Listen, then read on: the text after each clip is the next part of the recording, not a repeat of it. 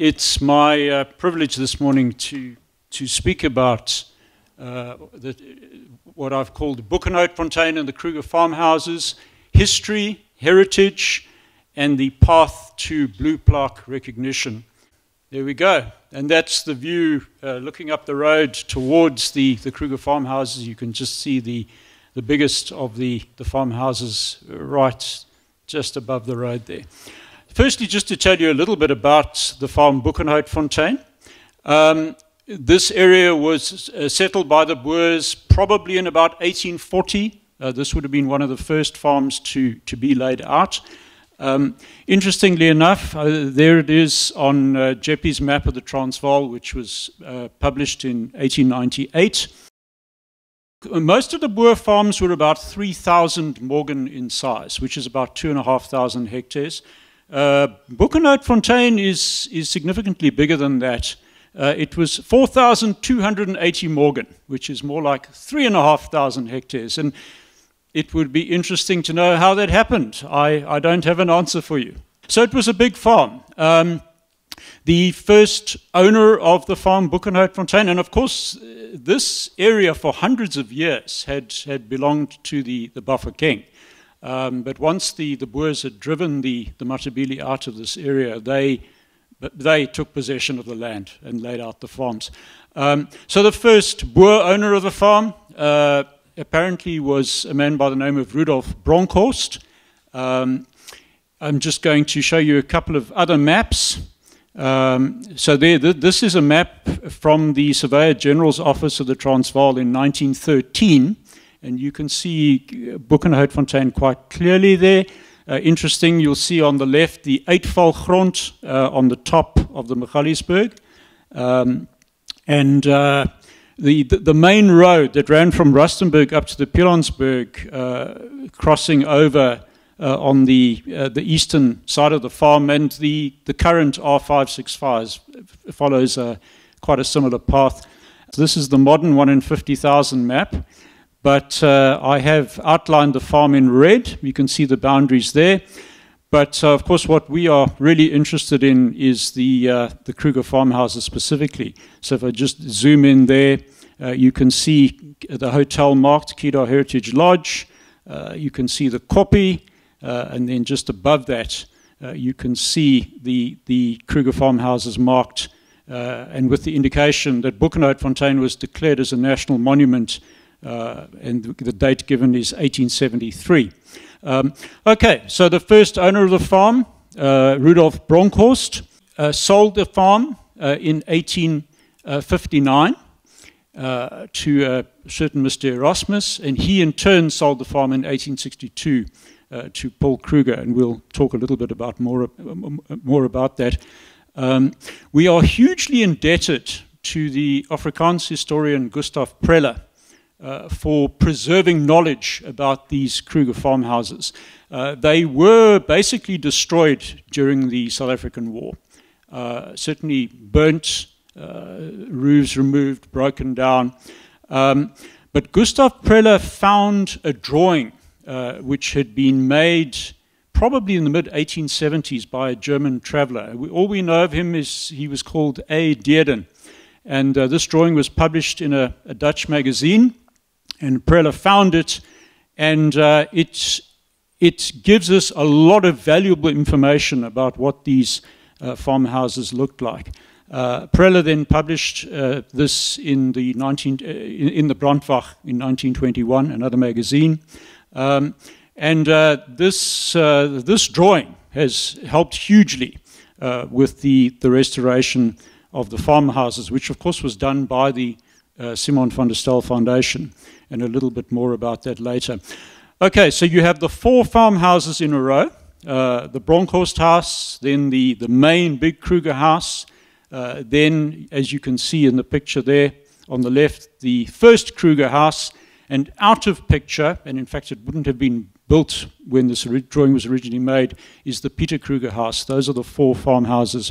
So let's talk first about the Bronkhorst house, which is the one with the red arrow pointing to it that you see there. It's a very simple house. It was made from from sun-dried mud bricks. They were not fired in a furnace. The plaster is simply red clay, no paint. There's no window glass. The house was probably built in about 1840, and of course in those days there was no window glass available in the Transvaal. And when you see the house, you will realize this wasn't only built to be a house, it was built to be a fort. It's a very solidly built construction, thick walls, wooden shutters on the windows, just 3 rooms, essentially a living room, a kitchen, and a bedroom, and that's it. It has a very simple fireplace from the period in the kitchen. And wherever possible, the 3 of the houses are accessible to the public on tour. It's the Bronkhorst House, the first Kruger House, and in the main, the second Kruger House. Wherever possible, they have been furnished with items that are appropriate to the period. So that's the Bronkhorst House. Okay, let's talk now about Paul Kruger. So remember, Paul Kruger bought the farm Boekenhoutfontein in 1862. This is the earliest known photograph that we have of Paul Kruger. This is probably taken more or less in the mid-1850s, when he was about 30 years old. He had, of course, come up to this area with the Voortrekker group led by Hendrik Potgieter. When he was 16, in the year 1842, he was given 2 farms, Wederpohl, which is sort of between Rustenburg and Olifantsnek to the south, and Baviaanskrans, which is a farm up on the Magaliesberg itself. Also in 1852, he married his first wife, Maria du Plessis. She very sadly passed away in 1846. The following year, 1847, Paul Kruger married her cousin, Gesine du Plessis. And she was a very, very strong woman. She had 16 children with Paul Kruger, which was a big family. There were quite a few of them who died very young, some of them in infancy, I suppose just a sign of the times. So this photograph, about the mid-1850s, and they lived initially on the farm Wederpohl. There's a picture of a young Gesine Kruger. Most of the photographs you see of her in her old age, I thought this was an interesting one of her as a younger woman. So we've talked about the Bronkhorst House briefly, from about 1840, this very simple pioneer house. We're going to move on now to the first Kruger house, which was probably built in the year that Paul Kruger bought this farm, which was 1862. That's what it looked like before restoration. I'm going to talk a little bit about how the process came about. But again, fortunately, we had the drawing by the traveller, Dearden, which gave a better indication of what that first Kruger house looked like. So Paul Kruger did very well. He became a prosperous farmer, hunter. He was a military man. He became the commandant of the Rustenburg Commando. He was rewarded in various ways for military service. And so in 1862, he decided to buy this farm, Boekenhoutfontein, as well. Just talking about the name, there is a very good stream that rises in the Magaliesberg on one side of the farm and flows through it. I've walked near the headwaters of the stream. There are quite a few Boekenhout trees there. So it's understandable that it was called Boekenhoutfontein. This is the first Kruger house in its restored state. This house, as I say, 1862, very typical of other farmhouses of the period. High ceilings, a thatched roof, reed ceiling, which is excellent for insulation. So for the Rustenburg climate, this was the ideal way to build a farmhouse. Basically cool in summer, warm in winter. Again, thick walls. This one, now there's glass available. So that's progress compared to the Bronkhorst house. An interesting feature of it is the peach pip and cowdung floor.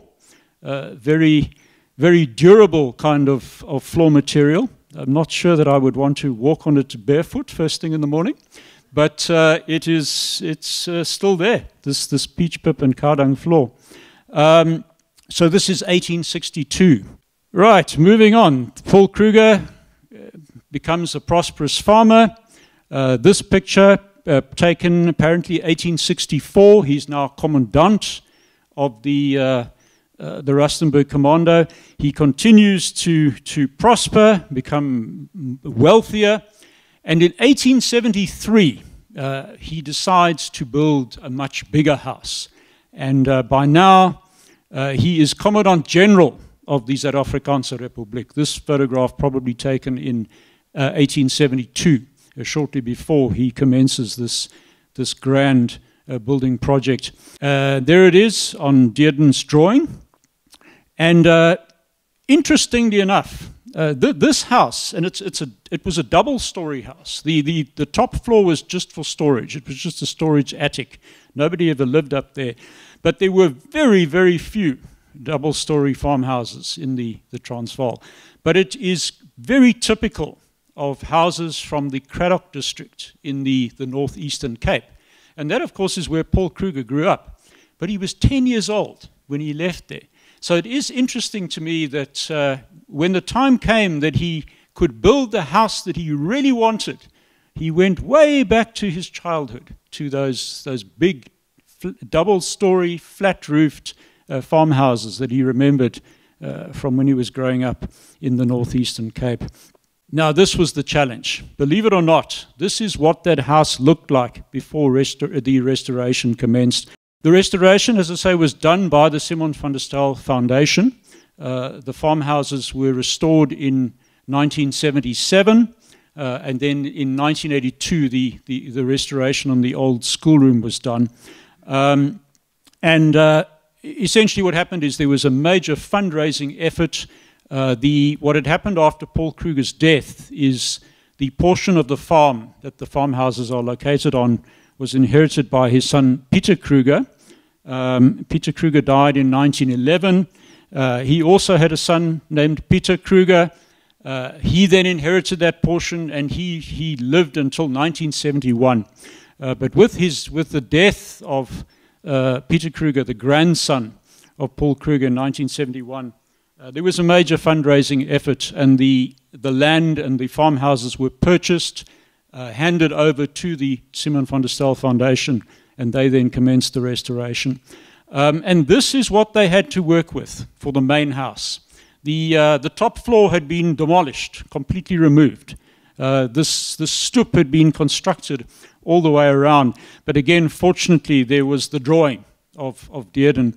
Gustav Preller himself had visited in 1904, and he, in fact, also provided very useful information. He had taken the measurements of the house, the length, the breadth, the height of it. But it was a difficult restoration. The restorers had to look very carefully for traces of where the doors and the windows had originally been, and those kind of details. There it is restored. It's a grand house, this double story, but still has a clan Koudang floor. The roof trusses are Boekenhout from the local area, and when you're inside, please have a look at how they are joined together with wooden dowels, and they bound together with rimpies. So this is still very much traditional kind of building techniques going on. And no inside bathroom. I think Sarah Paul Kruger's bath is in reception, isn't it? Yes, he literally had a big tin bath. There was no bathroom in the house. But the scale certainly was grand. And there were some touches which were somewhat more sophisticated. This is the restored living room of the house. And of particular interest is the wallpaper. And I have a very strong suspicion that Gesina had something to do with this. I don't think Paul Kruger was out there picking out wallpaper. But Gesina, her hand is seen in the house as well. And when the restoration was being done, traces of this wallpaper were found on the walls. And the restorers had the wallpaper remanufactured according to the correct pattern in the Netherlands, which is presumably where it came from in the first place. Another interesting detail is this is the main bedroom. The walls are painted this dark blue color. I have heard that it was thought to keep insects away, specifically mosquitoes. Up on the hillside behind the house is this rock chair that Paul Kruger constructed for himself, where every morning when he was on the farm, he would go up to the kopje behind the house to pray. The memorial there was erected in 1957.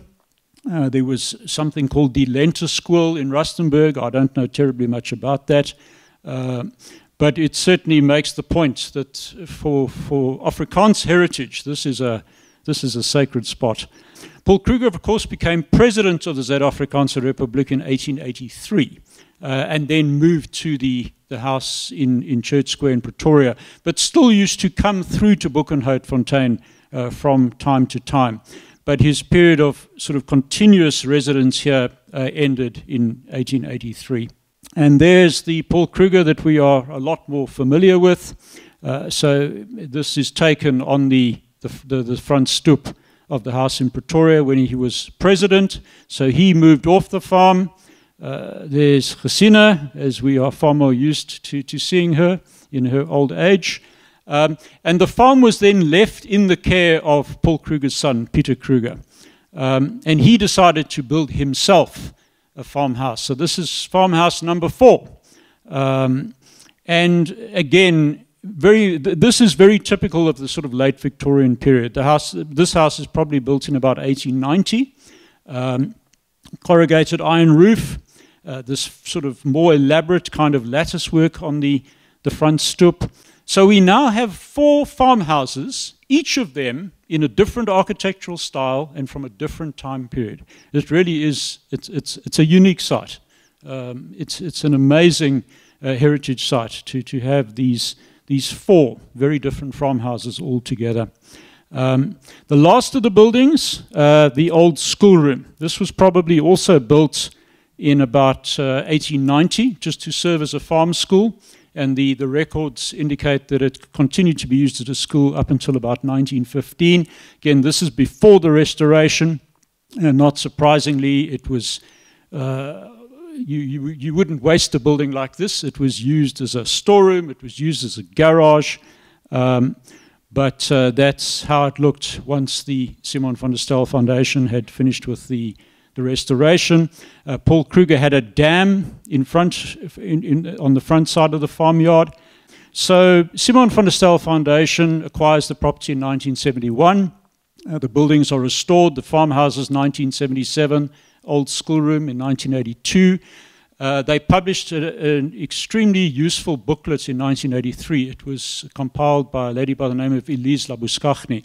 And very much of what I'm telling you this morning I'm depending heavily on that booklet, and some of the photographs are from there as well. But unfortunately, the Simon van der Stel Foundation ran into financial difficulties, and they had to sell the property. And fortunately, Robert Forsyth saw the heritage significance and importance of the property and of the farmhouses, and Robert bought the piece of land on which the farmhouses stand, and Robert looked after the farmhouses, and now Sarah continues to do that as well. This really was the beginnings of Kedar Heritage Lodge. Robert bought that piece of Boekenhoutfontein, and then he started buying other pieces. As I say, the farm originally was about 3,500 hectares. Sarah, I think it's now about 480, if I remember correctly. Yeah. So a lot of the farm was originally east of the main road, but Robert made it his mission to try and buy up as much of the original Boekenhoutfontein farm as he could. And so fortunately, even though the Van der Stel Foundation had to sell the land, it came into the hands of Robert Forsyth, and he looked after these buildings. So back to 2018, we managed to get funding from the National Lotteries Commission to renovate the old schoolroom. So that's what it looked like once that was completed, and also to make it more suitable for use as a venue for tour groups, and specifically for for school tours. And so the Lotto paid for the clay and cow dung floor to be restored. They paid for these wooden benches. We put in information panels around the inside about the history of Rustenburg. We have some original artworks by the late Bill McGill as well.